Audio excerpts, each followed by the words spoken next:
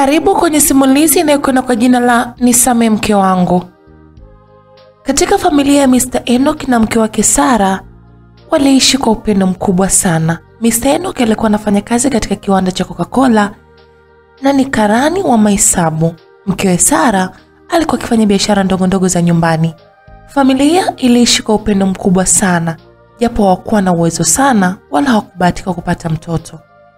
Sarah mke wangu, si nilikwambia mtoto sio lazima mke wangu. Ukikaa unalilia mtoto, unaniumiza. Amna babe, mimi ni mwanamke na amekukuzalia mume wangu. Okay, nitakupeleka hospitali mke wangu, sawa? Nikiwa 12 tutaenda. Aliongea Mr. Enoch na kuondoka zake ofisini. Enoch alipofika ofisini alikuwa mtu mwenye mawazo sana juu ya kupata mtoto, yeye pamoja na mke wake. Akiangalia maisha magumu kwake, mshahara mdogo kwake na haumtoshi. Alikuja rafiki yake ambaye anaitwa Sebastian. Bosi, vipi mambo? Poa tu. Mbona umekaa hivyo bosi, vipi? Kuna shida yoyote ile? My wife ananisumbua, pesa sina, wenzangu wote mna magari, mimi sina pesa ya kumiliki hata mkokoteni. Pole bosi, ndo maisha ya ndoa hayo. Mimi mwenyewe nilioa. Sebastian, nikujua mimi wewe kutwa pombe tu na kamali. Yaani pombe, kamali, wanawake vyote ni wewe. Nilioa. Mimi nilioa mwanamke nikaona ananisumbua. Sasa yani ananisumbua mtoto, dada zako wananisema sizai, mgumba. Nikamwambia akapumzike nyumbani, ndo hadi leo. Mimi siwezi kumwacha Sarah. Kwanza nampenda sana. Pili Sarah kanisaidia kufika hapa nilipofika leo. Yani nikimwacha sijui kama nitapata mwanamke kama yule. Kivipi usipate mwanamke kama yule? Tena mbona wanawake wapo wengi mtaani? Yes, wapo wengi, lakini hakuna mwanamke kama Sarah wangu. Alianza kumhadithia. Sarah ni binti ambaye alitoka katika familia ya kitajiri sana. Baba Sarah alikuwa ni mhasibu BOT na mama yake alikuwa IT mkubwa wizarani. Sarah alizaliwa yeye na kaka yake ambaye anaitwa Ibrahim. Wakati alipokuwa kidato cha 6 katika shule moja ya St. Mary's, walikuwa wanakaa hostel. Kipindi wanakaa hostel yeye na wenzake siku ya weekend walikuwa wanaachiwa kwenda kununua mahitaji yao. Sarah alikuwa anatoka na wenzake, walikuwa wanaenda mnadani kununua vifaa vya shule. Enoch alikuwa akiuza mnadani, alikuwa ni day worker. Hello warembo, viatu vizuri viko pale. Tuchukue Sarah mpenzi, alisema Rebecca ambaye alikuwa ni rafiki yake na Sarah. Bei gani? Muulize. Eti kaka, shingapi? Shilingi 15,000. Alijibu Enoch. Sarah alitoa pesa shilingi 20,000 na kumpatia Rebecca alipie. Enoch alirudisha change na Rebecca alimjibu, Sarah achukuaje change? Sarah kuna safari nyingine tena. Alikuwa hata hataki kujibu kabisa maneno ambayo watu wanakuwa wanaongea. Kuna safari nyingine tena, mimi nimechoka kama nini? Aliuliza Rebecca. Tunaenda kununua peni, si unajua Jumatatu mtihani. Nyie nendeni, mimi mtanikuta hapa. Alijibu Sarah na Rebecca ikabidi aende. Sawa. Enoch aliachwa na Sarah wakiwa wamekaa, kila mtu alikuwa yuko kimya. Enoch alimuita, Auntie. Sarah aligeuka nyuma na kumwangalia. Naitwa Enoch, wewe je? I'm Sarah. Alijibu na kukaa kimya. Unaweza kunipa namba yako ya simu? Sarah alimkata jicho na kuendelea na kazi zake. Please. Na kusalimia tu kama binadamu mwenzako. Sarah alimpa namba yake na wenzake walikuja kumpitia, waliondoka. Sarah alikana kwa vile alikuwa kidato cha 6, walikuwa wakiruhusiwa kwenda nyumbani na wakati mwingine waliruhusiwa kukaa na simu. Alishangaa kuona simu yake inaita. Alipokea. Hello. Ilikuwa ni sauti ya kiume. Nani wewe? Mimi Enoch, yule mkaka tulikutana mnadani. Kumbe wewe, niambie. Nimekupigia nikusalimie tu. Shukrani sana. Mimi nasoma sasa hivi, niko karibu na mitihani. Alisema hivyo kisha akakata simu.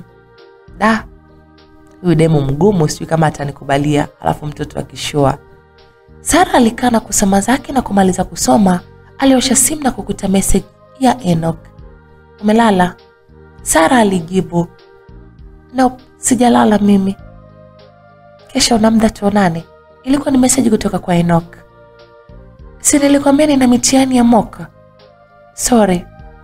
Good night. Na kwako pia. Enoch alifurahi sana na kujisemea, nitajitahidi nimpate, sitokubali kushindwa. Enoch alilala akiwa na furaha sana kupata mwanamke tena mwenye hela kwao. Siku zilienda na Enoch aliendelea kuwa karibu na binti Sara. Hatimaye siku hiyo wana chati, Enoch akamtongoza. Sara alikuwa anasoma message. Sara, nimezunguka mashariki na magharibi, sijaona binti mrembo kama wewe. Sara alianza kuguna.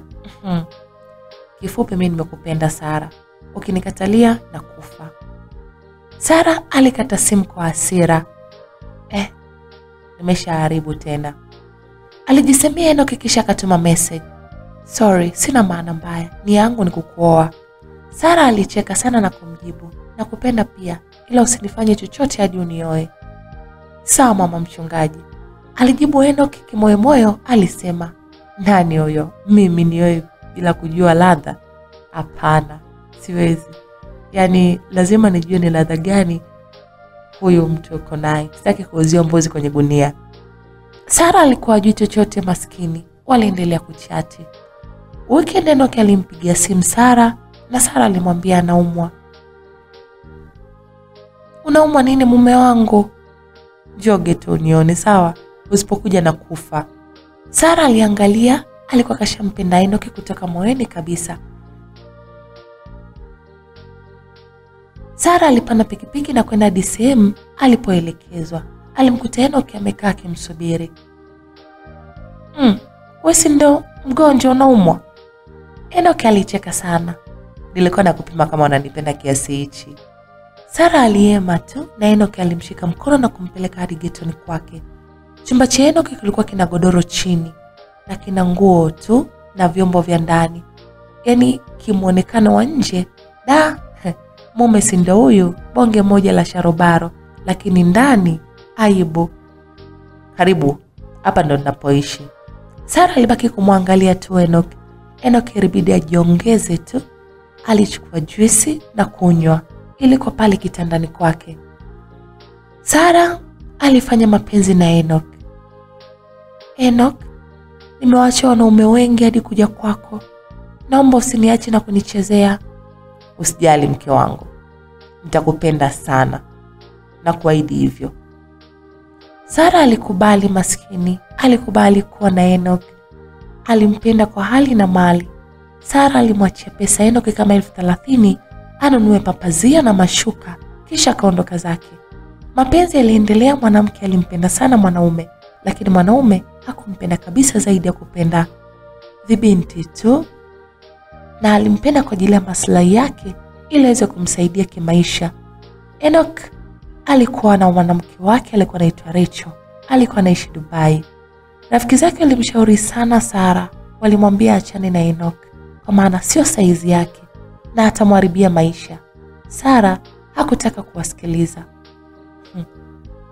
Hivi mnanionea donge kiasi hicho kisa bebi wangu handsome, au mnamtaka nyinyi nini? Sara aliendelea kuishi na Enoch. Wazazi wake walipata taarifa. Uongozi wa chuo pia walipata taarifa kuwa mtoto wao hajaenda na wamemfuta chuo. Baba Sara alikasirika. Alimfuata mke wake. Mwanao ameenda wapi na pesa zangu? Kwa nini? Kwani chuo hajafika? Ndio hajafika. Yaani hajafika chuo kabisa.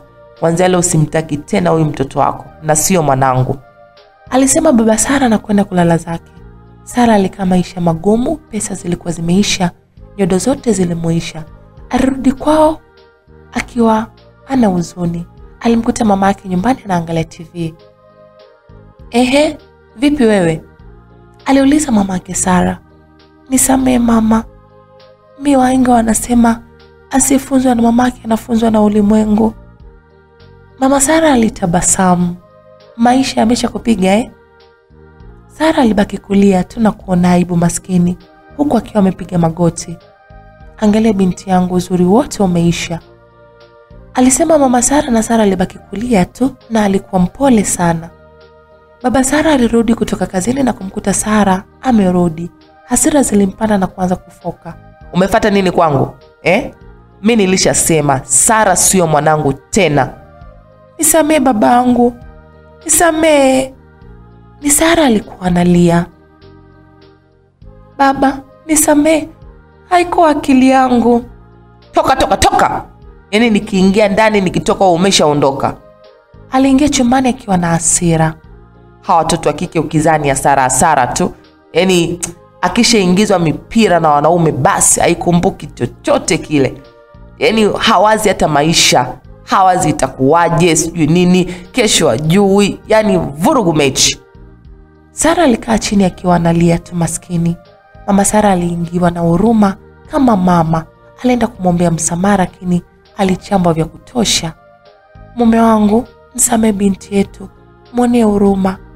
Nimesema simsamehi na sitomsamehe. Kanitia hasara 3,000,000 kweli. Haijalishi kakosea mara ngapi. Msamehe mtoto na kuomba. Alitumia ulaghai wake kama mwanamke. Baba Sara alicheka sana. Yaani wanawake kweli kiboko. Ndio maana majambazi sugu walikamatwa na walikuwa ni wanawake. Okay, nilishamsamehe huyu mwanao. Kamuulize vizuri anataka chuo au anataka kuolewa. Mama Sara alitoka akiwa na furaha sana. Alienda hadi chumbani akamkuta Sara amekaa maskini. Alikuwa anatia huruma tu. We mpumbavu. Ujinga umefanya wewe, kichambo nimepata mimi. Haya, rudia tena ujinga wako mpuzi mkubwa. Asante mama yangu, asante sana. Usifanye tena upumbavu huo, sawa? Sitarudia. Haya, unataka kuolewa au kusoma? Mama, sikufichi. Mimi sasa hivi akili ya kusoma sina. Naomba tu niolewe. Nini? Mwanangu Sara. Unamjua huyo mwanaume mwanangu, lakini tabia yake? Mama, namjua. Enoki ni kijana mpole sana mamangu. Sema maskini tu. Haya. Uamuzi ni wako, kusuka au kunyoa. Mimi nitaenda kumwambia babako. Asante sana mama, nashukuru. Mama Sara aliingia chumbani na kumkuta mume yuko busy akiwa anacheza game. Kasemaje? Binti yako kashaharibikiwa. Sio mwanaume kampa nini? Yaani Sara kapenda kabisa. Anasema hana haja na elimu. Yaani kusoma kote kule kumemuisha. Anataka kuolewa. Eliza, unamfundisha wa nini huyo? Mtoto akililia wembe mwache mkate. Alisema Suzi. Nancy aliingilia. Ewa, kweli kabisa. Mumeo anakupenda mama. Ongeza mahaba kitandani. Watu wote walicheka kwa maneno ya Nancy na kumfanya Sara aondoke chumbani. Aise Nancy, we kiboko. Si shoga yako yule. Acha nini naye, yule kashajua utamu wa tango. Hamwezi kumpata sasa hivi. Yaani dawa yake ni kumsifia tu. Namwonea huruma anavyoonga mwanaume. Tena anampa mwanaume pesa kisa mapenzi. Yaani atasalitiwa yule, atajua ajui. Naombeni niwe baby mimi. Hapa kuoga ni kuoga hela tu, kwa amiri pesa. Naombeni niwe bebas mimi, kuongwa na Amit. Pesa sio, yaani pesa kwake sio shida. Mimi tena nionge mwanaume? Hapana. Mimi Clara, kwa kweli kupenda na mpenda Kelvin kwenye shida. Hayo ndo mapenzi ya kweli. Ewa. Samahani ya mwanaume yeye akupende, sio wewe umpende. Utalia. Walipiga stori zao, walikuwa ni marafiki, kisha wakalala. Walifanya mitihani ya taifa na kurudi home, kila mtu kusubiri matokeo. Sara alikuwa akimpenda sana Enoch. Alikuwa akiuza duka la nguo na mama yake. Pesa anamtumia mwanaume wake. Mwanangu, hizi pesa zote za shoti karibia 800,000. Umepeleka wapi my dear? Aliuliza mama Sara. Kwa mimi nakutia shoti Kama vipi njoo ukae mwenyewe basi. Nimekuuliza pesa unapeleka wapi, unanijibu tumbo. Hivi Sara, kwa nini umebadilika sana mwanangu? Nimebadilika sana? Nimekuwa kijani? Sara alimuita na kumpiga kibao kimoja matata sana. Sara alikuwa akilia. Sawa, nipige tu, mimi si mwizi. Kawe mwenyewe dukani kwako na sitokaa tena kuuza mimi. Aliondoka akiwa na hasira. Hivi mtoto mbona kabadilika sana? Hivi jamani, Sara kunitoa shoti mimi, amenipa shoti 800,000 na hapana jamani. Hapana jamani. Sijui pesa anapeleka wapi. Alijiuliza mama Sara na kutoka nje. Sara alipotoka dukani alirudi kwao na kuchukua simu yake, alimpigia Enoch. Enoch alipokea simu. Hello baby. Hello, umeiona? Nimekutumia pesa uhame hapo nyumbani, uhamie sehemu nyingine nzuri. Asante my wife kwa kunijali. Asante sana. Alijibu Enoch na kukata simu. Kuna wanawake wanajua kupenda ise. Huyu ndo wa kwanza. Wazazi wa Sara walifanya uchunguzi na kumjua binti yao anatembea na muuza mnada. Baba Sara alimfuata mwanae akiwa amekaa anapiga zake story. We kuku, hivi una akili timamu kweli? Sara alibaki kumwangalia babake tu. Alimwangalia kama nyanya mbovu. Kwa hiyo Sara, na elimu yako ya form 6 ukaenda kumchukua mwanaume yule? Sara ndo kwanza aliingia chumbani kwake na kuona wazazi wake wanampigia kelele. Wazazi wake walibidi wamwache atajua mwenyewe na maisha yake. Matokeo kidato cha 6 yalitoka na Sara alikuwa amefaulu na kupangiwa chuo kikuu UDOM aende akasome. Wazazi wake walifurahi sana mtoto wao kwenda kusoma chuo na kumfanyia sherehe ya kumwaga. Sara alitoka nyumbani kwao akiwa na 3,000,000 za ada ya chuo na moja kwa moja alienda kwa Enoch na mabegi yake. Mbona umekuja hivi? Vipi, umefukuzwa kwenu? Hapana babe, nimetoroka kwetu. Nimekuja kwako. Sasa kwa nini umetoroka kwenu Sara? Unanisababishia mimi matatizo. Hivi Enoch, unanipenda kweli mimi? Nakupenda mke wangu. Nakupenda sana. Kwa nini unanilaumu sasa wakati nimefanya yote kwa sababu yako? Nisamehe mke wangu basi. Sara alitoa pesa yake ya ada na kumpa mume wake. Enoch, chukua, kanunue vitu na pesa nyingine kasomea udereva wa gari. Enoch hakuamini macho yake. Alichukua ile yote na kununua vitu, nyingine akaonga na nyingine akaenda kusoma udereva. Baba Sara ilibidi akubali tu mtoto wake akaolewe ili asipate matatizo. Kutokana na alikuwa na watoto wawili tu, Sara pamoja na kakake ambaye yuko nje kimasomo. Ilibidi amfuate Enoch kumwambia, nimekubali ukaishi na mtoto wangu, lakini usimtese wala kumuumiza. Alipiga simu kampuni ya Coca-Cola, mkurugenzi alikuwa rafiki yake, Baba Sara. Hello Mr. Swai. Oh, Mr. Johnson, za siku bana. Salama tu. Naomba mwajiri, kuna kijana anatafuta ajira. Mr. Swai sababu ya urafiki na Mr. Johnson alikuwa amezoeana naye sana. Alikubali kumpa ajira Enoch bila tatizo. Sara na Enoch walienda kuishi kwa upendo. Mwanzo tu, ndugu wa kijana Enoch walikuja kumwangalia kijana wao na kumkuta mwanamke anaishi naye, wakataka mtoto wao azae, la sivyo basi amuache. Mwisho simulizi ya Enoch kumhadithia rafiki yake ilikuwa hapo. Siwezi kumwacha mke wangu sababu bila yeye nisingefika hapa. Sawa, mke wako ndo kakusaidia kufika hapa. Lakini mbona anakusumbua? Mimi nakwambia mtafutie nyumba ndogo ashike akili. Enoch alibaki kumwangalia Sebastian tu na kuendelea na kazi yake. Haya, endelea na kazi, mimi naondoka. Sebastian aliondoka. Enoch alibaki kukaa akiwa na mawazo. Nifanye nini mimi mamaangu? Ni mama anataka mjukuu na huyu mwanamke azai. Kipindi amekaa akiwaza, alisikia mlio wa simu. Aliangalia na kukuta namba ngeni. Ilibidi apokee. Hello? Hello Enoch, mi Rachel. Rachel? Rachel yupi? Mi girlfriend wako wa zamani. Enoch alishtuka. Umepata wapi namba yangu?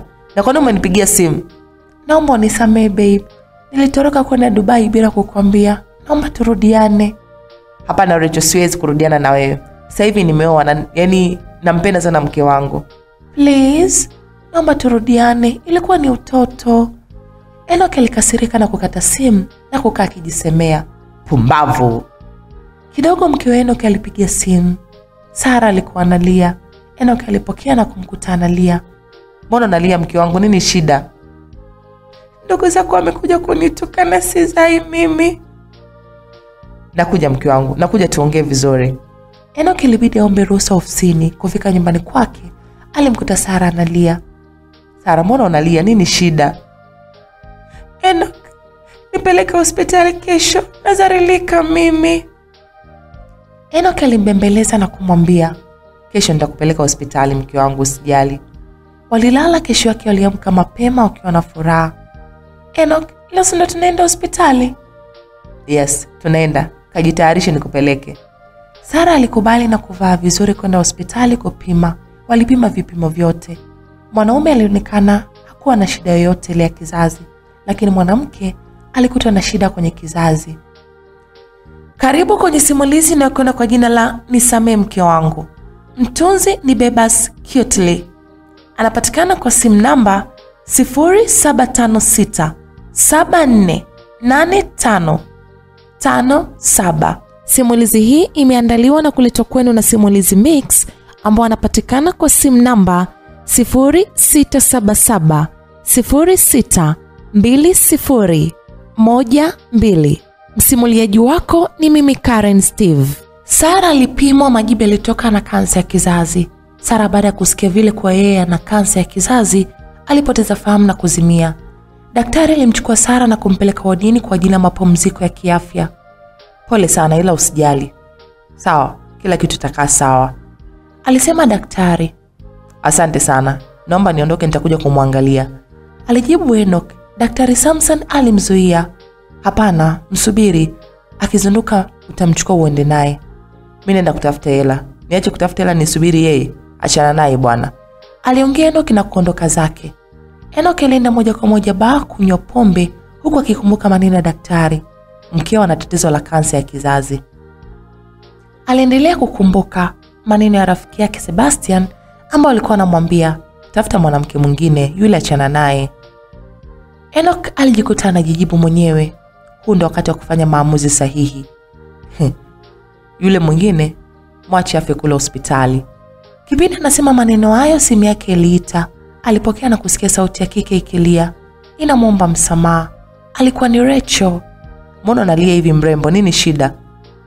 Enoch, nisamehe, turudiane, nakupenda. Nakupenda pia, njoo nifuate nilipo. Rachel alifurahi na kwenda kumfuata. Alimpeleka kwake. Sara aliamka na kumkuta Dr. Samson yupo karibu yake. Wow, umeamka? Ndio nimeamka. Mume wangu yuko wapi? Dr. Sam alibaki kumwangalia Sara kwa kitabasamu tu. Sara alirudia tena, mume wangu yuko wapi? Dr. Sam alikumbuka maneno ya Enoch aliyomwambia, mwache afe, hana faida yoyote ile duniani. Dr. Sam ilibidi amfariji. Pumzika kwanza, hujapona vizuri, sawa? Sawa, alijibu Sara na kulala. Aliamka tena kwani alikuwa akimpenda sana mume wake. Daktari, niazime simu yako nimpigie simu mume wangu aje kunichukua. Sam alibaki kumwangalia tu na kumpa simu yake aongee naye. Enoch alikuwa amefunga simu kusudi ili asisumbuliwe na mtu yeyote. Sara alipiga simu, namba aliyopiga ilikuwa anaambiwa haipatikani, ajaribu tena baadaye. Sara alipiga simu lakini wapi, ilikuwa vile vile. Alianza kulia, hakuamini kwa kuna siku kijana Enoch atafanya hivi. Alibaki akilia tu. Maskini. Why me? Why me? Alilia sana. Dr. Sam alimbembeleza, acha kulia. Kwa sasa utajichosha bure tu. Sasa hivi angalia sana afya yako. Nimekuelewa. Je, pesa ya matibabu amekuachia? Hapana, ila usijali. Asiporudi nitalipia mimi. Wewe pumzika, alijibu Dr. Sam na kutoka akiwa na furaha sana. Kuna watu wanazari. Wanamiliki bonge la piskali. Sara alikuwa akilia. Ilipofika usiku alizidisha kulia. Enoch anaweza kunifanyia mimi hivi kweli? ananitelekeza hospitali kisa ugonjwa wa kansa. Asubuhi ilifika kuamini macho yake kuwa mwanaume anayempenda hakuja hata kumjulia hali. Akiwa anajiuliza imekuwaje na mbona ghafla aliingia dokta na mdada kabeba uji. "Hello mgonjwa wangu, umeamkaje?" aliuliza Dr. Sam. Sara hakujibu chochote zaidi, alikuwa analia tu. "Kuna shida yoyote ile?" Sara alimkumbatia huku akiwa analia. "Basi usilie. Omba Mungu atakuvusha salama kwenye huu mtihani, sawa?" Alimpa Sara uji na Sara aliunywa wote. "Asante sana dokta. Bila wewe ningeumbuka hospitali." "Kila sababu huja na sababu yake. Kwa usijali, hii ni sababu ambayo itazalisha sababu nyingine." Sara alikuwa akicheka tu kwa maneno ya Dr. Sam. "Naitwa Samson. Wewe?" "Naitwa Sara." Enoch alikuwa amelewa, amelala na Rachel. Asubuhi anaamka akamwangalia, akamkuta Rachel. Enoch alitaka kutoka na kukumbuka kuwa alimwacha hospitali mke wake akiwa mgonjwa. Rachel alimvuta na kujidai kalala na mkumbatia. "Niache niondoke." "Rachel, hebu niache, ujue nimemwacha mtoto wa watu, sijui anaendeleaje." "Angekuwa maiti ungepata taarifa. Ukiona hivyo bado yuko mzima, achana naye." Enoch ilibidi abakie alale na Rachel. Sara alikuwa akiangalia masaa labda mume wake anaweza akaja kumchukua, lakini haikuwa hivyo, ilikuwa ni ndoto. "Enoch, mimi wakunifanyia hivi kweli?" Alikuwa akilia tu. "Acha kulia, sawa? Kunywa dawa." Alimpa dawa na maji ya kunywa. Dr. Sam ndio alikuwa faraja yake. Sara alichukua dawa na kunywa maskini huku akimwangalia usoni Dr. Sam. "Unaweza kuondoka, sawa? Ila fanya uje kwa ajili ya kliniki ya kansa. Ukiwa na shida yote nitafute." Alimpa business card yake na kumpa hela ya nauli. Sara ilibidi aondoke zake maskini. Alifika nyumbani kwake na kuangalia, alikuta hamna yoyote. Ina maana Enoch hajarudi jana au? Alijiuliza mwenyewe. Sara alitoka hadi nje na kumkuta jirani yake, Mama Zufaa. Alikuwa anafua na imba. "Habari Mama Zufaa?" "Oh, mdogo wangu mie, mzima wewe?" "Mzima japo sio sana dada yangu." "Niambie nini shida mpenzi?" "Naumwa, nililazwa jana. Mbaya zaidi mume wangu hajaja. Haja hata kuniona. Nilikuwa niko pale peke yangu hospitali na nimekuja hapa nyumbani. Sijui alikuwepo au vipi." "Pole. Hilo la kwanza. Pili, sijamuona hata nyumbani tangia jana." "Atakuwa amepata na shida gani Enoch wangu maskini? Au taarifa ya ugonjwa wangu imemshtua akapata matatizo?"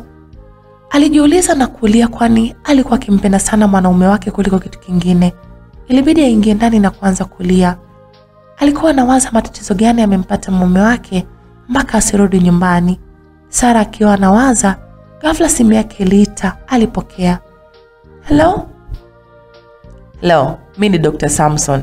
Umekunywa dawa?" "Hapana, sijanywa dawa." "Sawa basi, kunywa dawa. Nitakucheki baadaye." "Sawa."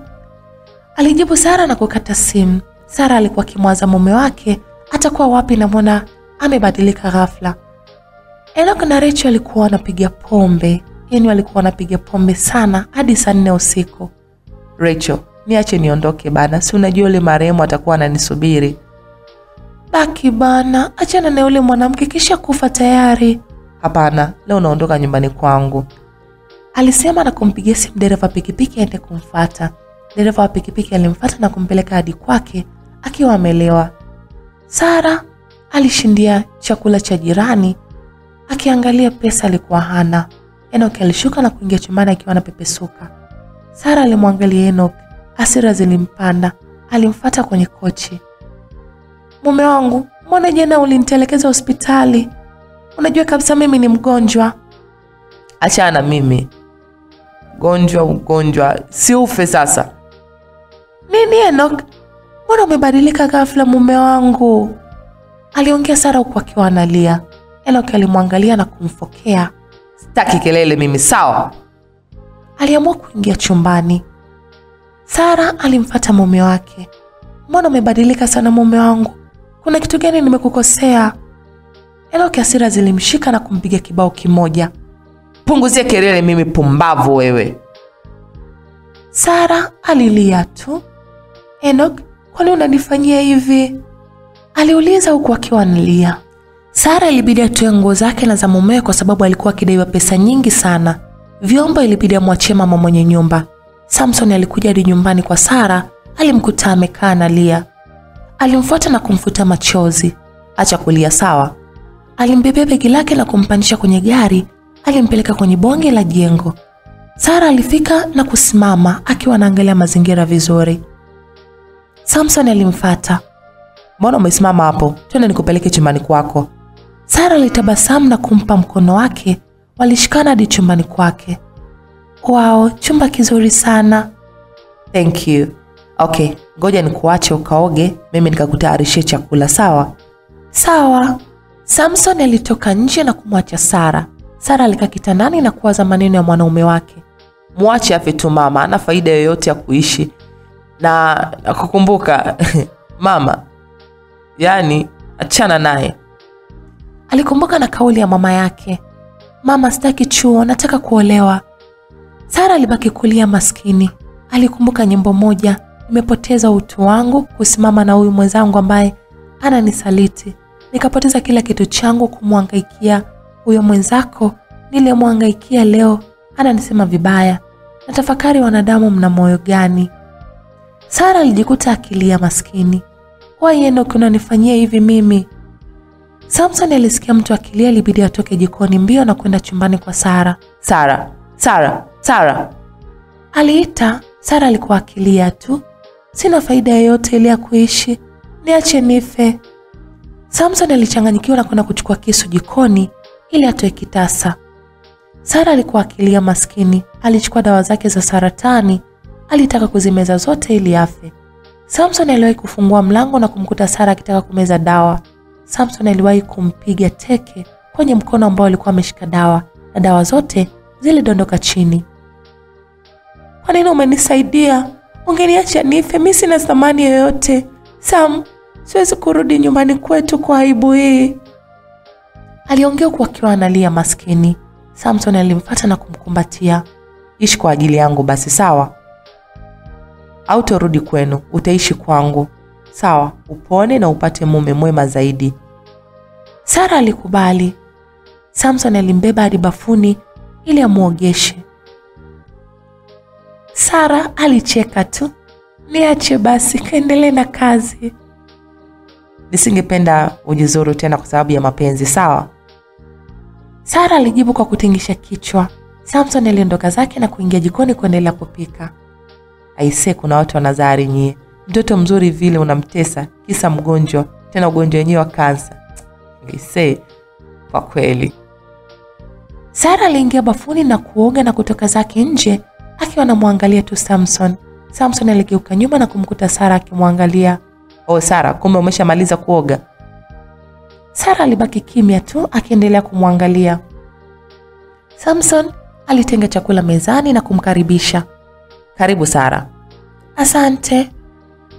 Walikaa na kuanza kula. Alikumbuka maneno ya Enoch na kuanza kulia. Samson alimwangalia usoni. Unakula au unaendelea kulia?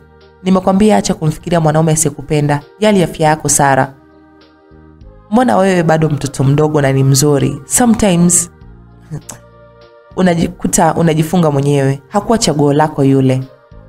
Sara alijikuta akilia tu maskini. Alikumbuka maneno ya marafiki zake kina Nancy pamoja na Suzy. Samson ilibidi amwangalie tu usoni na kumbeba hadi chumbani, kumtandikia na kumlaza.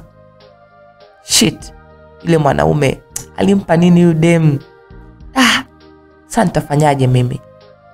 Samson aliacha kula na alienda kulala, lakini hakuweza kulala. Muda wote alikuwa akiangalia juu tu. Sara alilala lakini hakupata usingizi kutokana na mawazo ya kitendo alichofanywa na Enoch. Haina haja ya kulia Sara. Ishi kwa ajili ya kuliwaza moyo wako. Kwa nini lakini muumize Enoch ili ajutie kukupoteza? Alijikuta akijisemea maneno hayo. Enoch, kwa kitendo ulichonifanyia hichi, mimi naishi kwa sababu yako ili siku moja udondoke miguuni mwangu na kuniambia nisamehe mke wangu. Kipindi hicho mimi nina mume wangu. Sara aliamua kulala zake. Asubuhi na mapema Sara aliamka kama mwanamke na kuanza kudeki ndani. Alideki vizuri na kubadilisha mpangilio wa vitu. Samson alitoka.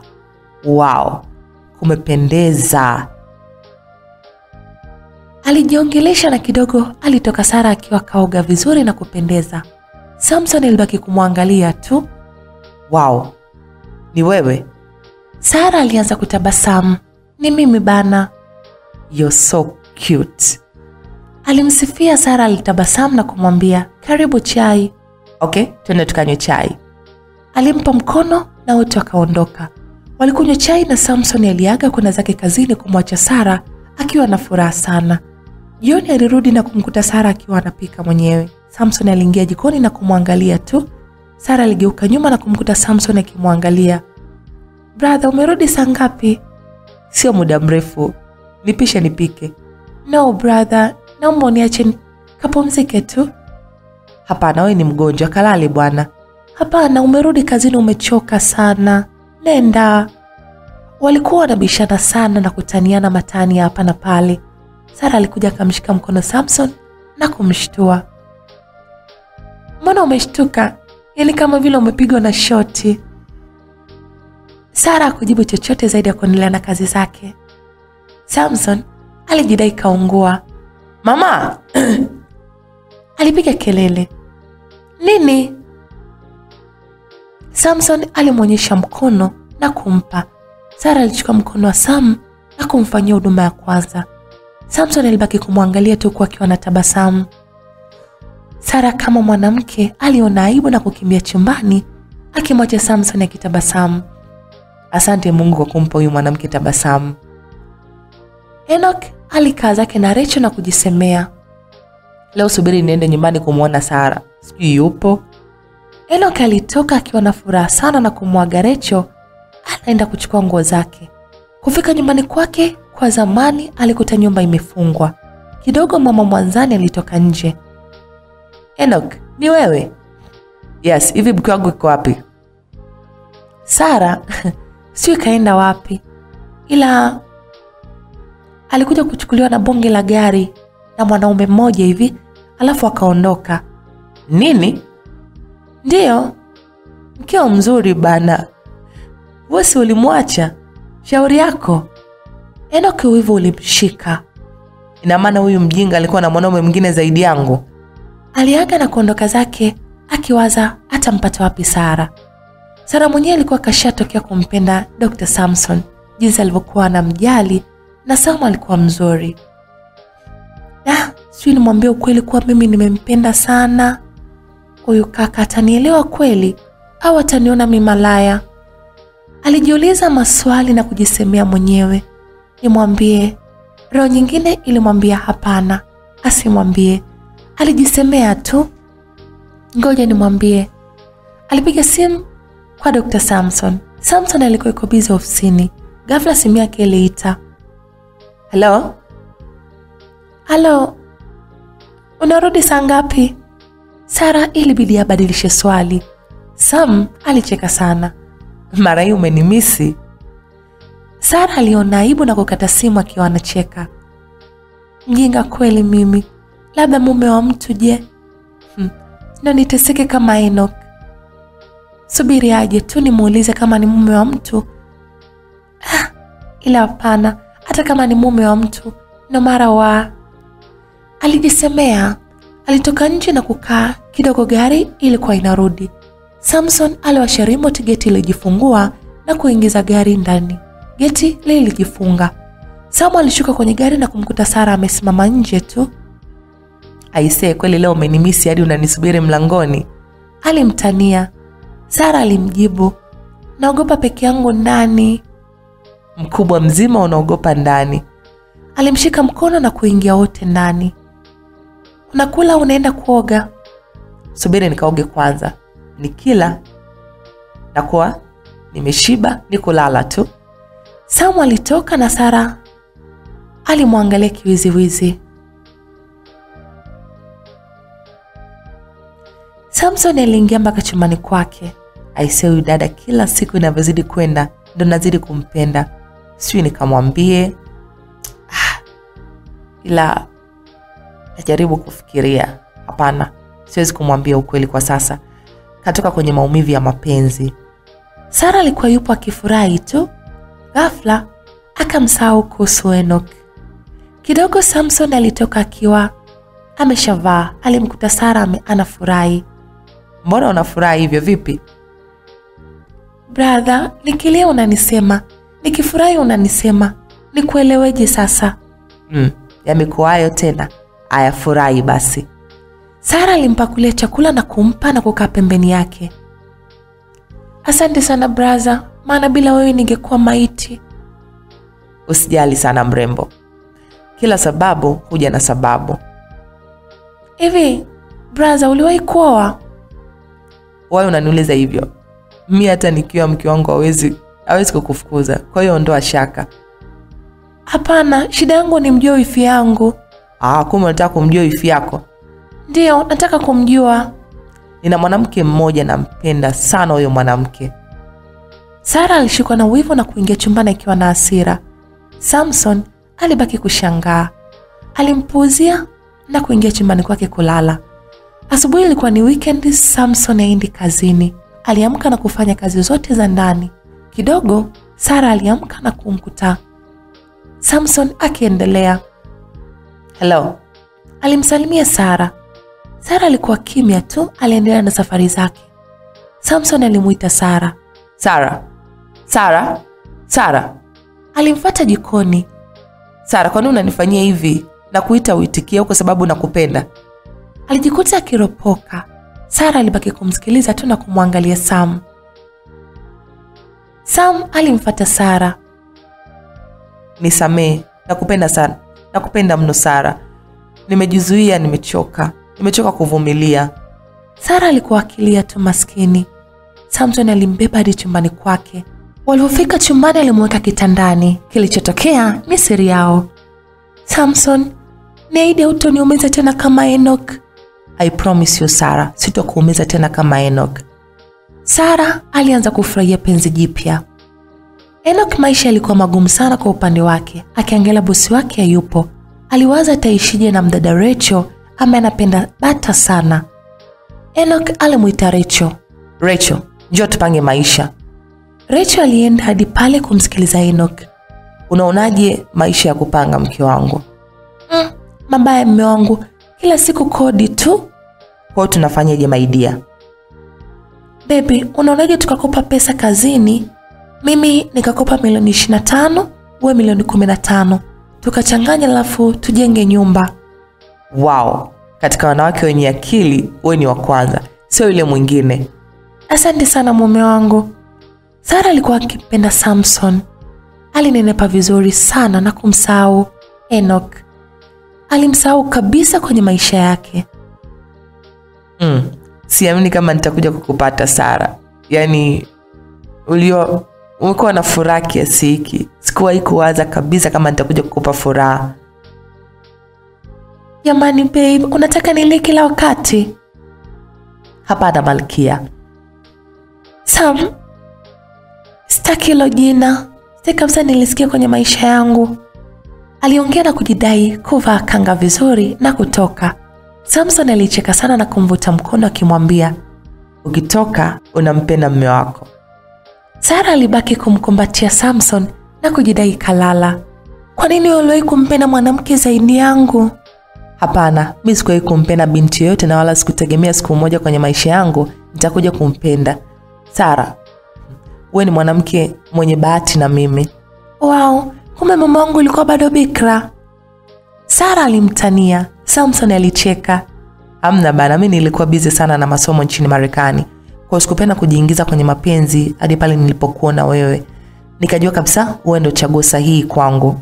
Wewe je, historia yako ikoje?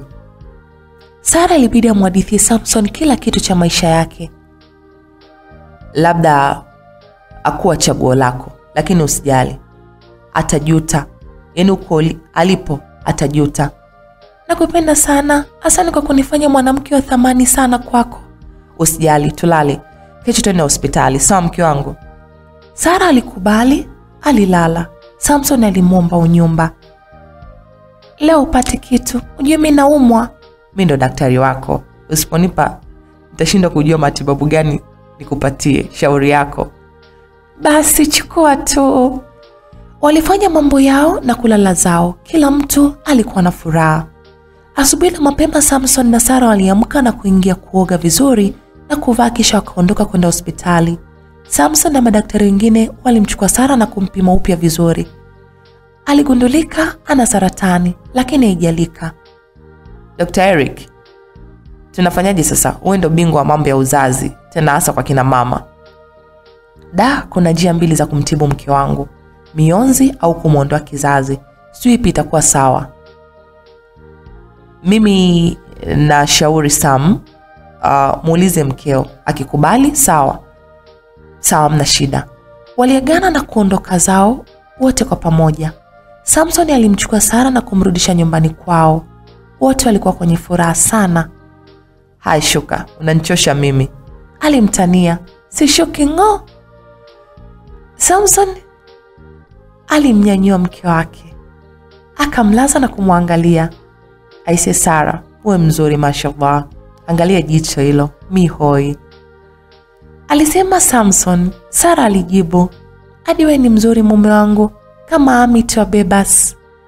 Samson alicheka tu na kumtishia kumbusu mdomoni. Sara alibidi amwai mdomo wake na kumweka mkono. Sara, tuingie chumbani mke wangu. Hapa tupo sebleni, wageni hawachelewi kuja. Si unajua mimi baba wageni.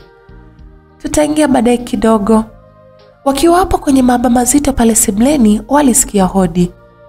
Nani wanapiga hodi na kutukatisha watu kwenye maaba yetu? Samson alicheka tu.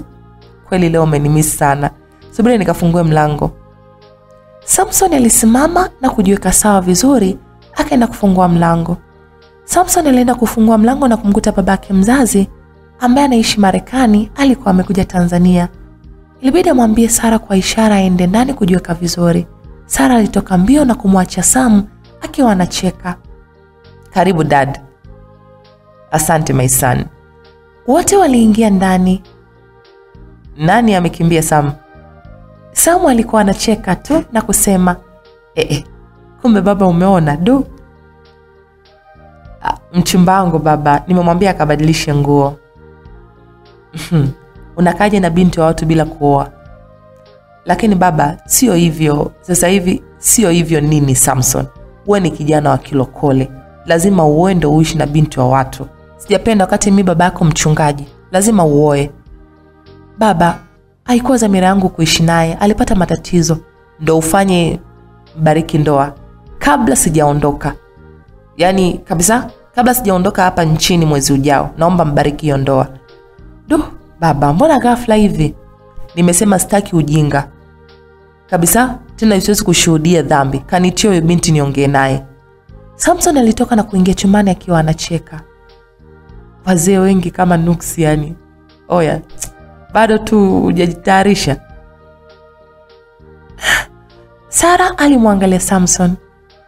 Ile inaelekea babako mkali Sio mkali, sema hapendi ujinga. Yaani itabidi nikuoe ndo nikutibu, sawa? Sawa. Walitoka wote nje. Sara alifika mpaka sebleni. Shikamoo baba. Alimsalimia kwa akiwa amepiga magoti. Maraba binti. Kumbe binti wa watu una heshima. Haya. Samson, kwa nini unaana mwanamke bila kuoa? Ujue ni dhambi Samson alibaki kimya tu akimsikiliza mzee wake. Baba Samson aliwachamba wote wawili. Walikuwa kimya. Sorry dad. Alisema Sara. Nipo tayari kuwapeleka kwetu hata mkitaka leo. Kesho, dad, nitaanza taratibu zote za ndoa. Kesho na kuahidi. Sara alitoka na kwenda jikoni. Alikuwa na furaha sana anaenda kuolewa. Bora hata niolewe na Samson. Najuta kupoteza muda wangu kwa kumpenda Endo kalafu naolewa na mtu mwingine sasa hivi. Samson aliingia na kumkuta Sara akijitayarisha kupika na kumkumbatia kwa nyuma. Jamani Sam, kijambo chote kile umekuja jikoni? Alimtania na Samson alicheka. Sorry mke wangu, mzee tu. Mzee amenilea kimisingi ya dini sana. Isitoshe ana mtoto mwingine zaidi yangu. Wow, hongera sana na samahani kwa kukutenga na baba mchungaji. Samson alicheka. Nakupenda sana Dinais kuchanganyikiwa. Afu na kuonea wivu. Mimi pia. Ila toka jikoni hapa kakae na mzee. Samu alimkisi na kutoka zake. Alimkuta mzee wake anaangalia TV. Mbona umechelewa? Nimetoka kunywa maji baba jamani. Sam, ufanye umwe binti wa watu. Sitaki kushuhudia zinaa. Hapana baba, mimi mwenyewe sikupanga wala nini. Sema ni ajali tu, ila nitamua kama ulivyosema. Sawa. Waliongea mambo yao mengine, chakula kiliiva na wote walikula na kuondoka zao kulala. Sam na Sara walikuwa wamelala. Kesho yake asubuhi walifanya taratibu kama walivyokuwa wamepanga. Wow, asante sana mume wangu. Nimekubali kuanza maisha mapya na wewe. Okay, asante. Asubuhi kama ilivyokuwa waliamka na kuoga, walianza kutoka na kumkuta baba yao amekaa. Ehe, una mpango gani na binti wa watu? Aliuliza babake Sam. Ndio nampeleka kwao baba. Umezidi sasa. Samson alitoka nje na kuchukua ufunguo wa gari yake na kupanga kwenda kwa kina Sara. Mama Sara na baba Sara walikuwa wamekaa ndani. Sijui binti yetu yuko wapi? Walikuwa wanaulizana. Ila mwanao kayataka mwenyewe. Sara binti yangu na elimu yake ya kidato cha 6. Kweli aende kuwa na mwanaume yule kweli? Sijui amerogwa yule. Kipindi wanaongea walisikia sauti ya dada wa kazi. Wow jamani Sara, umependeza sana. Sara alimkaribisha Sam. Karibu my life mate. Asante sana. Alikuwa anashangaa mazingira, alijisemea, kumbe nimeoa pazuri tu. Mama Sara na baba Sara walitoka nje na kuangalia kuna kitu gani. Shikamoo mama, shikamoo baba, alisema Sara kwa akiwa amepiga magoti. Baba na mama, naombeni mnisamehe sana. Mlinikataza sana ila sikuwasikia hata chembe. Aliongea kwa akiwa analia. Mama, wengi wanasema dunia ni ada, ulimwengu ni shujaa. Enoki kanifanya niwe shujaa. Na asifunzwa na mamake anafunzwa na ulimwengu. Ni tayari ulimwengu umenifunza. Enoki alinifanyia mambo magumu mama. Ama kweli wahenga wamesema, yani ukose vyote lakini usikose kuoa au kuolewa. Mama Sara alitabasamu. Usijali binti yangu. Mama na baba ndio Mungu wa pili duniani. Na hao ndio mahakimu wazuri wa duniani. Twende tukakae. Waliongozana na kwenda kukaa na Sara. Sara aliwatambulisha kwa Samson. Mama and dad, mnamuona hapa ni kila kitu changu, ambaye bila yeye ningekuwa marehemu. Anaitwa Samson. Mama Sara na baba Sara walimkaribisha. Karibu sana, jisikie uko nyumbani. Asante sana wazee wangu, alisema Samson.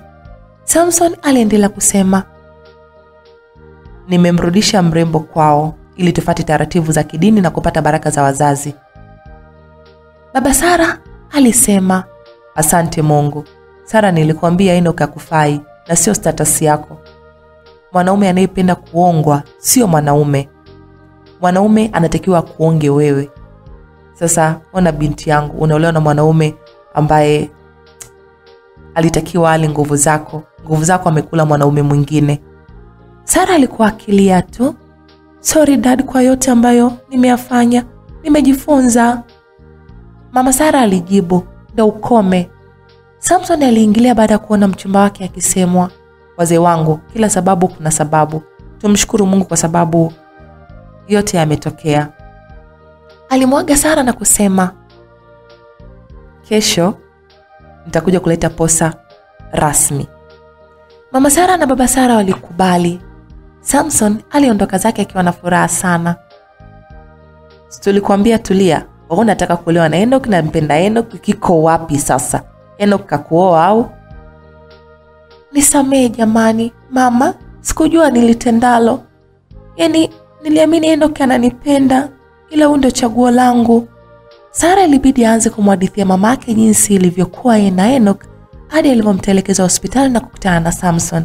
Mama Sara alijikuta akilia sana kama mzazi na kumwambia mwanae, na kuomba umpende sana Samson, tena umjali pia. Sawa? Na ukirudiana na Enoch na kupa lazi ya maisha, na sitokusamehe leo hadi kesho mbinguni. Sara alikuwa akilia tu na kuahidi sitorudia tena. Enoch, kwa jinsi alivyonifanyia, sitaki tena hata kumsikia. Ukiambiwa na wakubwa, huyo unasikia. Waliondoka wakiwa na furaha sana. Sara alikuwa na furaha sana kuolewa na mwanaume anayempenda kutoka moyo wake. Simu yake iliita, alipokea. Hello my wife, nimefika nyumbani. Samson, asante sana mume kwa kunifichia aibu na kunioa bila kujali chochote. Kwa maana bila hivyo sijui ningewaeleza nini wazazi wangu. Haina shida. Nimefanya hivyo kwa sababu nakupenda sana Sara. Nakupenda pia Sam. Msalimie mkwe wangu. Samson alicheka. Anakusikiliza. Anataka umpikie masotojo, amemisi sana. Sara alicheka. Da, baba noma sana. Anachamba kama hajaishi Marekani. Ila mpole sana. Baba akikubali utakula bata sana. Sara na Samu waliagana na kila mtu alienda kulala. Rachel pamoja na Enoch walienda kukopa milioni 100 kusudi wajenge nyumba yao na kufungua biashara. Enoch kama mwanaume alikopa milioni 60 na Rachel alikopa milioni 40. Kweli walijenga nyumba nzuri sana na kufungua biashara ya kuuza vipodozi. Maisha mazuri sana batani. Yaani walikuwa wanashindana kuchukua pesa dukani na kuwa msingi wa duka. Enoch alimuita Rachel aongee na Rachel alienda. Sasa tutaishije mke wangu? Mimi nadaiwa na kampuni. Na nafanya kazi mshahara wangu wote kwa ajili ya kulipa kule kwenye kampuni. Rachel alimnong'oneza masikioni. Sijui alimwambia nini. Enoch alitabasamu. Wow, mke wangu una akili sana. Ila mimi hofu yangu kukamatwa mke wangu. Na wewe naye? Sijui wa wapi. Mshamba kweli. Hebu forge document bwana. Nitajaribu mke wangu. Yaani nampenda sana mwanamke mwenye akili kama wewe. Enoch kweli alienda ofisini katika kampuni hiyo ya Coca-Cola. Alifoji milioni 20 na kuiba bila kampuni kujua. Walipeleka wakapanga mipango. Rachel alichofanya, alienda kufungua dukani kwake na duka jingine kununua vitu vipya. Samson na Sara walifanya taratibu za ndoa kama baba yao alivyosema na kubariki ndoa. Harusi yao ilikuwa nzuri sana. Japo ilikuwa ndogo lakini ilikuwa nzuri. Sara aliandika mtandaoni, mume mwema anatoka kwa Mungu na kupenda mume wangu. Marafiki zake wa shuleni kina Nancy na Suzy walicomment, si tulijua utaolewa na Enoch, maana da ulivyokuwa unampenda. Alisema Nancy. Sara alicheka. Ninyi ndio mliosababisha twende. Yaani basi tu. Enoch akiwa amekaa na tafakari swala kuiba milioni 20 likiripuka itakuwaje. Alikuja rafiki yake Sebastian. Mjomba. Enoch alikurupuka kama kapigwa na shoti. Vipi Swaiba, mbona umekurupuka hivyo? Mawazo tu. Alijidai anajinyosha. Unamwaza ex wako nini kaolewa? Nini? Sara kaolewa? Aliuliza kwa mshangao. Sara ameolewa. Mimi nimemuona kwa sababu nimemfollow Instagram. Alimuonyesha picha za Sara. Enoch aliisha nguvu zote na macho yalikuwa mekundu sana. Da, nisamehe mke wangu. Sikujua kama kuna siku utanisahau mimi na kuwa na furaha kiasi hiki. Alijisemea. Aliendelea kusema, lakini mimi nimetambua kuwa nakupenda sana na wewe ndio mwanamke sahihi kwangu. Kipindi anajisemea mambo hayo, alikuja secretary na kumuita. Mr. Enoch, unaitwa na bosi. Sawa, nakuja. Secretary aliondoka zake na kuendelea kufanya kazi zake. Ananitia nini bosi, au siri imevuja nini? Aliuliza na kuchomekea vizuri. Yes sir. Kuna wizi umefanyika milioni 20 tena katika kitengo chenu. Uchunguzi unaendelea kufanyika. Na ndani ya siku 3 kama mtu asipojitokeza viongozi wote watawajibika. Enoch alibaki amechanganyikiwa tu. Sawa mkuu. Alitoka nje. Wafanyakazi walianza kunong'ona nani kafoji document kuiba pesa za ofisi. Kila mtu alikuwa anasema sijui. Enoch alipita na kuangalia wenzake na kuingia ofisini. Sara, kwa nini umewahi kufanya maamuzi bado mapema? Au ulikuwa na wewe mwanaume tangia muda? Alijiuliza hadi muda kuondoka. Aliondoka kwake. Wao, mume wangu. Rachel alimfuata na kumkumbatia. Enoch alimtoa mikono na kuingia ndani kwake. Rachel alimfuata. Upo sawa? Sipo sawa. Kiufupi ile issue ya wizi inaanza kugundulika mke wangu. Ila mume wangu, wasiwasi wako tu. Watajuaje kuwa wewe ndio umefoji saini ya cheki? Mke wangu, tumepewa siku 3. Tunasimamishwa kazi. Rachel alimkumbatia Enoch. Usijali, mimi nipo. Nitafanya kazi na wewe utakaa dukani, si ndio? Sawa hani. Waliingia chumbani na akaanza kuwaza kuhusu Sara kuolewa. Baada ya siku 3, Mr. Daniel aliitwa wafanyakazi wote waende kwenye kikao. Wafanyakazi walienda kumsikiliza bosi wao. Niliwapa siku 3 pesa ziwe zimepatikana. Hadi sasa hivi sijaziona pesa. Watu wote walibaki wakinong'ona, atakuwa nani kaiba pesa za kampuni jamani? Enoch alibaki kimya tu, na yeye ndo alikuwa kiongozi wa mahesabu yote ya kampuni. Mr. Daniel aliendelea. Kwanza leo unatangaza chumba cha watu wa mahesabu kwamba hawana kazi. Wengine walilia maskini. Mkuu, sio wote wezi. Tuna watoto wadogo wengine. Uchunguzi unaendelea kufanyika. Ukibainika kuwa mwizi ni miaka 30 jela. Wafanyakazi waliondoka, lakini walitamani kumjua mwizi wao. Enoch naye alibeba vitu vyake vyote na kurudi nyumbani kwake akiwa na kazi. Mke wangu Rachel, kule kazini sina kazi kabisa. Alafu naogopa miaka 30 jela. Kwa mfano tu ikitokea nimebainika. Hata usijali mume wangu, nitakupeleka kwa babu mmoja hivi atakusaidia. Kweli eh? Yes, kweli tena. Wewe lala tu. Maisha ya Sara na Samson yaliendelea kupamba moto. Sara alimsahau kabisa Enoch. Alimpenda mume wake wa ukweli, Samson. Samson naye alimpenda sana Sara na kumlea kama mtoto wake.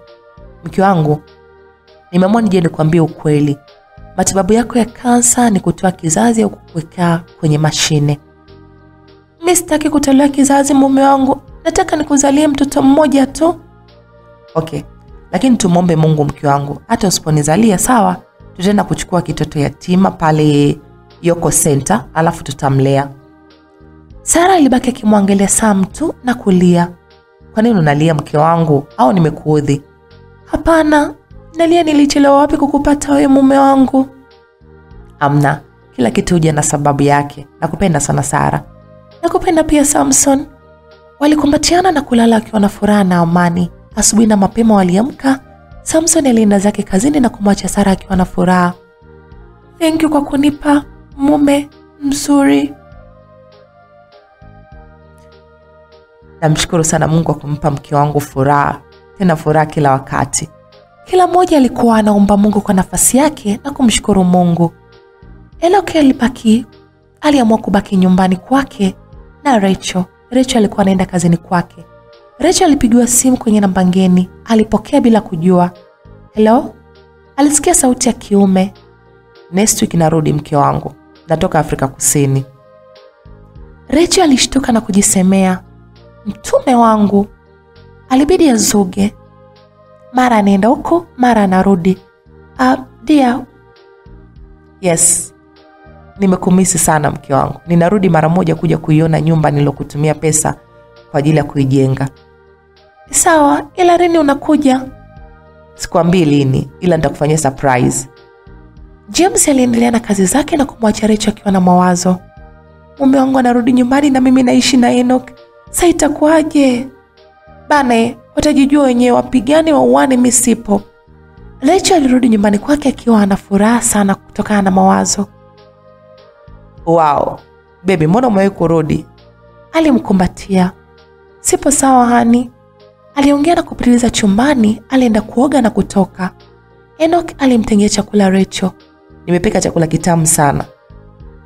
Alimpa kijiko ili aonje. Wow, kitamu. Ulijuaje kuwa napenda ndizi nyama? Nakujua vizuri. Nakupenda sana Rachel. Nakupenda kuliko hata ninavyompenda Sara. Rachel alicheka na kujisemea, ungejua kuwa mimi ni mke wa mtu, bora ungerudi kwa mkeo mapema. Upo sawa? Naumwa kichwa, subiri nikalale sasa. Rachel alitoka hadi chumbani na kwenda kulala zake. Enoch alikaa zake na kuwaza, huyu mwanamke ananificha kitu. Hapana, hawezi kunificha kitu chochote kile. Sio kama yule Sara, mwanamke asiyekuwa na akili. Alitoka zake na kuingia chumbani kulala. Huko nyumbani kwa Sara, Samson akiwa amekaa akiangalia TV, ghafla Sara alikuja na kumlalia miguuni mume wake. Vipi yani, unaumwa au? Hapana, siumwi. Au unahofia kesho unaenda kulazwa? Hapana, mimi siofii bana. Ila nikilazwa naomba niwe karibu na wewe. Usijali. Na ukipata fahamu zako utaniona mimi. Asante mume wangu kwa kunipenda na kunijali. Na nithamini. Japo unajua kuwa mimi ni mgonjwa. Useme hivyo. Sawa. Yaani unanitisha kama Janet alivyomwaga Alex kisha akurudi tena. Sara alitabasamu. Hapana, mimi sio Juliet ambaye tumekiana agano nikiondoka utanifuata nyuma. Na kuombea upone mke wangu. Alafu Mungu kajibu maombi yako. Maombi yapi hayo? Saratani haijalika sana. Kwa hiyo hatuwezi kukutoa kizazi, bali utafanywa kwa njia ya mionzi tu. Sara alilia sana kwa furaha. Thank you God. Nakuomba nistiri aibu. Nipe mtoto Mungu wangu. Amen. Samson alitabasamu huku akiwa anamuitikia mke wake. Kesho kabla hujaenda kutibiwa, twende kwa watoto yatima tukatoe shukrani kwa Mungu, alafu nikupeleke hospitali. Sawa mume wangu, twende tu. Usiku uliingia, Sara na Samson walilala zao wakiwa na furaha. Asubuhi aliamka mapema sana. Samson alimuogesha mke wake, alafu akampeleka mpaka chumbani na kuanza kumchana nywele na kumpaka mafuta. Sara alikuwa akilia tu maskini, maana hakuwahi kupata upendo ule kutoka kwa Enoch, japo alijitoa sana kwenye maisha yake. Samson alifuta machozi ya Sara. Nakupenda sana mke wangu, sitopenda ulie mbele yangu. Nakupenda pia mume wangu, sitamani kingine zaidi yako. Wow, nakuombea kwa Mungu upone na Mungu akupe hitaji lako la mtoto, kwani Mungu ni tajiri sana, atakupa mapacha. Walitoka zao hadi kituo cha watoto yatima kwenda kutoa misaada mbalimbali kwa watoto wao. Samson alimchukua na kumpeleka hospitali ili vipimo vingine viendelee.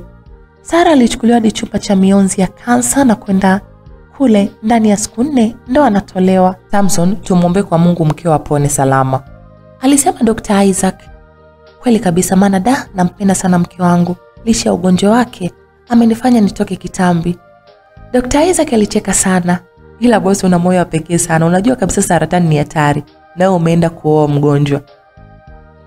Ukimwi ndio hatari. Dr. Isaac, ukimwi ni hatari sana, sio saratani. Alafu kitu kingine ni kwamba Mungu alinipangia mimi niokoe maisha ya huyu binti. Na kweli, hongera mwanaume mwenzangu. Asante. Aliongea hivyo Samson na kuondoka, akiingia chumbani kwa mkewe kumwangalia tu pale kitandani. Mke wangu, ona haraka basi my dear. Mume wako nakusubiri. Sara alikuwa kalala tu maskini, ajui chochote kile kinachoendelea duniani. Nitaweza kuvumilia siku 4 kukaa na wewe hivi kabisa au amki?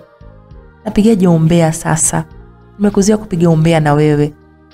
Aliongea, lakini Sara alikuwa kimya tu, amelala maskini, huku mashine zikifanya kazi. Nyumbani kwa Rachel majira ya usiku saa 6, Rachel akiwa amelala na Enoch. Baada ya pilika za mchana, Rachel alisikia simu ikilia. Ilibidi apokee akiwa na wengi la usingizi. Hello? John, fungulie, nipo getini. Alikuwa mume wake Rachel, anafanya kazi Afrika Kusini.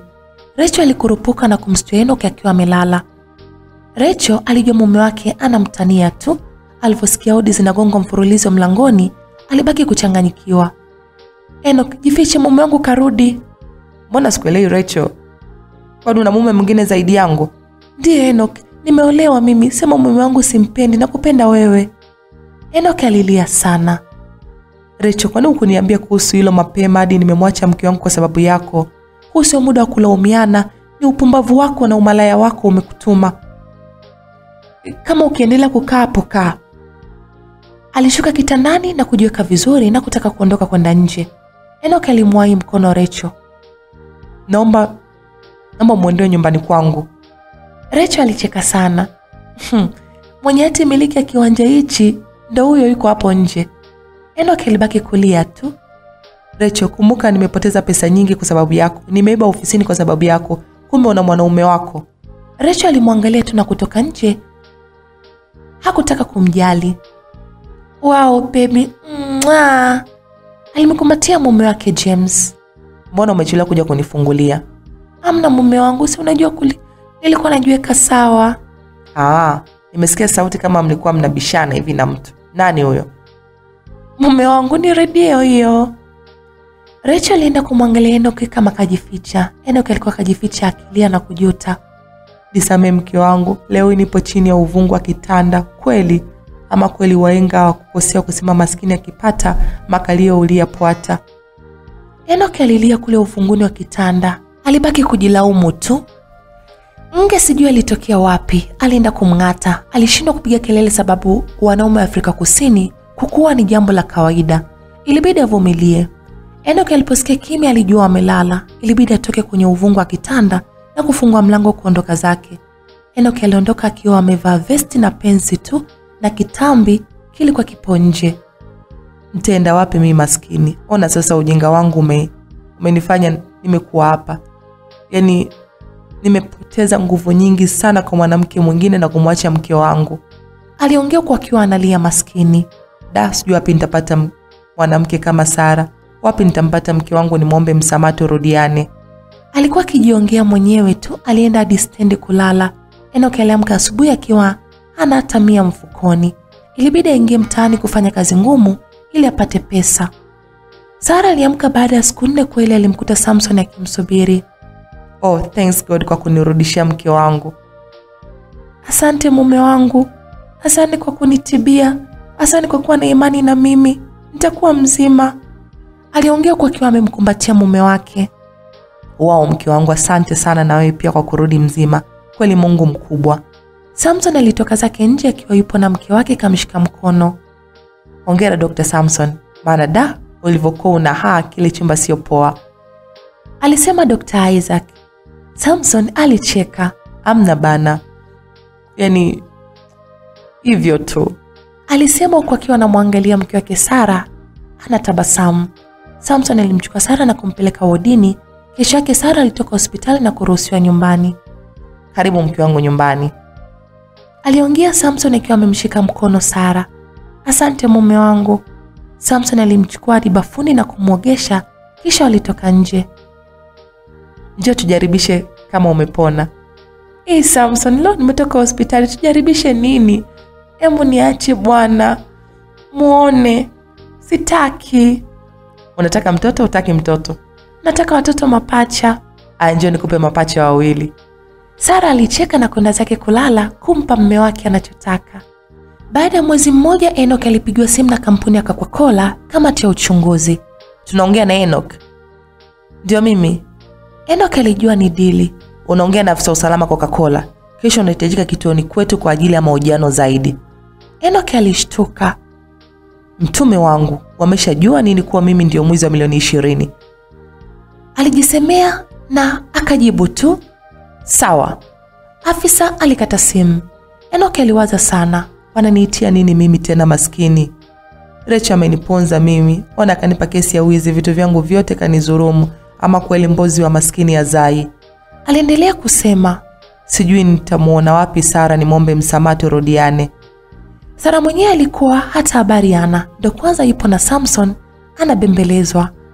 Sara, kula mtoto ale tumboni mke wangu. Mimi sitaki kula chakula kibaya. Aliongea kwa kitafuna udongo na mwingine ulikuwa uko chini. Kwa udongo ndio utashiba mke wangu. Kweli mimba nyingine hizi. Sara alichukua mtori wote na kunywa. Nipeleke basi nikale ice cream. Samson alicheka. Kumbe una njaa, muone. Unanisumbua tu mimi. Sara alijidai kununa tu. Samson alimwambia, kajitayarishe basi sawa. Alimpa udongo wake na Sara akaanza kucheka na kumkumbatia mumewe. Asante sana mume wangu. Asante pia nawe kwa kunifanya niwe mume mwema kwako. Nakupenda sana Sara wangu. Nakupenda pia Samu wangu. Walikumbatiana. Siku mpya kijana Enoch aliitwa ofisini kwa ajili ya mahojiano zaidi. Enoch, tumekutana. Cheki ambayo tumeiona ulisaini ya milioni 20. Hivi je, unaweza kutuambia ni ya nani? Aliuliza afisa usalama wa kampuni hiyo. Enoch alibaki hana cha kujibu. Mkurugenzi wa kampuni ya Coca-Cola alitoa amri Enoch akamatwe apelekwe polisi kwa kesi ya wizi ya milioni 20. Enoch alikamatwa kweli na kupelekwa polisi kisha mahakamani. Alikaa polisi kama siku 3 kisha kupelekwa mahakamani. Alisomewa kesi mahakamani pale. Alikiri kuiba kwa shinikizo la mwanamke Rachel. Mahakama na kampuni ya Coca-Cola ilimpa kifungo cha miaka 12. Enoch alienda kutumikia kifungo chake jela. Rachel alijua baada ya kusikia mpenzi wake Enoch amefungwa. Alijua kwa sababu alikuwa akimpenda sana Enoch kushinda mume wake, aliamua kuwa naye. Sarah alibahatika kujifungua mtoto wa kike ambaye alimuita Telesia. Baada ya miaka 10, Sarah na Samson walifanya sherehe ya maadhimisho ya ndoa yao kudumu kwa miaka 10. Samson kupata kazi nchini Marekani. Sherehe iliisha salama. Sam na mkeo walienda kwao. Ulivyotaka kujua je, ungepata wapi watoto wawili? Alianza kumtania. Sarah alicheka. Usinikumbushe mume wangu. Yaani nilikuwa na wakati mgumu sana kipindi kile. Mbaya zaidi nilionga hadi pesa ya ada. Mbona mimi sijapata bahati ya kuongwa jamani? Sarah alicheka. Wewe nimekuonga watoto wawili. Zawadi yenye kumbukumbu nzuri kwenye maisha yetu. Hebu njoo tuongeze 3. Nyumba kubwa sana hii. Siku moja Sarah pamoja na Samson wakiwa kwenye matembezi yao walifika sehemu ya ice cream. Walinunua zao ice cream. Walitoka za nje wakiwa wameshikana mikono. Kufika nje, alitoka mtu mbio na kuwatoa mikono na kuanzisha ugomvi. Samson na Sarah walibaki kumwangalia mtu ambaye kaja mchafu na kutaka kumpiga Samson. Samson alimpiga vya kutosha na kumwangalia vizuri. Wakamkuta ni Enoch. Enoch, sawa nipige, unajidai daktari, kumbe unaiba wake za watu. Sarah hasira ilimpanda. Alijikuta anaanza kumwangalia. Hakutaka kuongea chochote zaidi. Alienda kuingia kwenye gari. Enoch ilibidi amuite Sarah. Sarah, nisamehe mke wangu. Nakuomba unisamehe Sarah. Samson, njoo uendeshe gari tuondoke. Kama ukiendelea kukaa na huyo mpumbavu, nilipie pesa niondoke zangu. Samson alibaki kumwangalia Enoch na kumwonea huruma, lakini mke wake alikuwa akimuita. Ilibidi aingie kwenye gari na kuondoka zao. Walimwacha Enoch akiwa amesimama. Sarah alishuka kwenye gari na mumewe. Yenyewe sijaipenda. Sitategemea kuwa nitakutana na yule chizi. Samson alibaki kumwangalia usoni na kujisemea. Bado nampenda Enoch. Unajua wazi Enoch alichonifanyia. Bado tu nimpende. Samson, tuachane na hayo basi. Sitaki kabisa. Sawa, naomba nipende mimi. Alimkisi mke wake na kumwaga Sarah kuwa anatoka mara moja. Unaenda wapi kwani? Kuna kazi nimepigiwa simu mke wangu. Ngoja niende. Sawa, niletee udongo na maembe mabichi. Samson alitabasamu na kuchukua ufunguo wa gari na kuondoka. Sarah alibaki kujisemea. Yaani sikupenda kukutana na Enoch mjinga wewe. Ulichonifanyia sitakusahau kwenye maisha yangu. Samson alivyotoka pale moja kwa moja alimfuata Enoch sehemu ambayo alipomkuta na kuanzisha fujo. Hello, nimemkuta yule kijana mwenye kijogoo hapa. Nani huyo Enoch? Waliuliza watu waliokuwa wako pale. Yes, ndo huyo. Naomba mniitie sawa. Kijana mmoja alitoka mbio hadi kwa Enoch. Enoch alikuwa akipambana na mizigo kwenye gari. Enoch unaitwa? Enoch ilibidi atoke kwenda kumuona huyo anayemuita. Alikuwa Samson. Samson kwa sababu alikuwa ni kijana wa hekima sana, alimpa pole kwa kazi. Pole sana kwa kukupiga. Alitoa pesa na kumpa ili akatibiwe. Enoch alipokea kwa sababu alikuwa anataka pesa ya kula. Samson aliendelea kusema, kifupi Sarah ni mke wangu. Na mke wangu halali kabisa, nimemuoa. Sababu ya kumuoa Sarah ili nimsaidie. Kwa hiyo naomba unisamehe sana. Alichukua funguo za gari na kuondoka zake. Enoch alibaki amesimama tu pale. Kidogo alimfuata kijana Samson na kumkumbatia. Nisamehe my brother, mimi ndo mwenye makosa. Sikuwahi kumpenda Sara hata kidogo, japo alinipenda sana mimi. Mimi nilikuwa nikimpenda sana Rachel, niliweka nguvu nyingi sana kwa mwanamke ambaye nilimpenda, lakini mwanamke ndio hivyo amenifanya vibaya. Samson alibaki kumwangalia na kumwonea huruma tu. Usijali kijana mwenzangu, hayo yote ni maisha. Unaweza ukapendwa na wewe pia na ukapenda sehemu nyingine. Naomba umwambie mke wangu anisamehe sana kwa yote ambayo nilimfanyia. Samson alitabasamu tu. Usijali kwa hilo, nitamwambia. Enoch aliendelea kusema, na kuomba sana umpe furaha Sara, maana sikuwahi kumpa furaha. Ni kipigo tu na dharau pamoja na kejeri. Samson alimjibu, ondoa shaka. Kila kitu kitakaa sawa. Alimpatia namba za simu kisha kaondoka zake. Enoch aliachwa pale akiwa analia. Samson arudi akiwa na furaha mwenyewe na kumkuta Sara amekaa akimsubiri. Hi my wife. Alimkisi kwenye paji la uso. Mbona umechelewa kurudi? Samson alitabasamu. Ndio umekasirika au vipi? Si ulijidai sijui nini? Nini tena mume wangu? Nimesahau udongo mke wangu. Wewe sahau vitu vyote, udongo ukisahau unaenda kunifuatia mimi. Aliongea kwa kujidai kususa. Samson alicheka. Mke wangu bana. Bora udai pesa, unadai udongo kweli. Alitoa udongo wake na kumpatia. Sara alifurahi sana na kumkumbatia mume wake. Asante sana mume wangu. Usijali. Maisha ya Samson na Sara yalikuwa yenye furaha sana. Walifurahia pamoja na kupata baraka ya watoto mapacha. Vile vile Samson alifanikiwa kupata kazi Marekani. Upande wa Enoch alikuwa ni majuto. Alipoteza kila kitu kwa ajili ya mwanamke ambaye alimpenda na kumwamini sana, Rachel, ambaye yeye alijiua tu mara baada aliposikia Enoch amehukumiwa miaka 12 jela kwa kosa la wizi.